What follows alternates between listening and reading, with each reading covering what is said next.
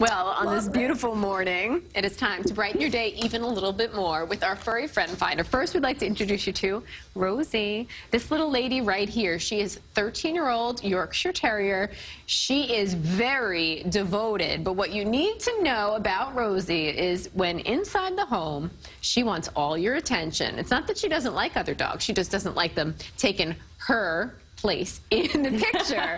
And you can see it right there. She loves her own reflection, but she's super sweet, loves to go for walks, and just wants to be your best bud. So I want to introduce you now to Bubbles, 12-year-old Bubbles here, Norfolk Terrier.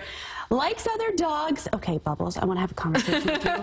I did not write this next line, honey. They think you need to lose a few pounds, but you know what? Don't we all? She loves walks, though. That's the good thing. Loves being petted and dressed up for Easter Sunday. Yes, they both look with so her cute. Bonnet.